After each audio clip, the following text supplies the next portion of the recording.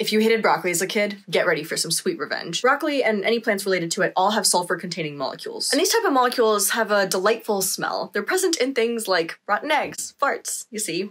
Delightful. So when that compound gets broken down by the microorganisms that live in your mouth, sulfury smells are unleashed. So of course you don't like broccoli. And depending on your microbiome, you could have more or less of these microorganisms in your mouth. So the smell is worse for some people than for others. But things could get better as you get older. Your microbiome changes over time because you get exposed to new microorganisms through sickness, medicine, food, and life experiences. So your caregivers who loved broccoli might just have different microbiomes from you.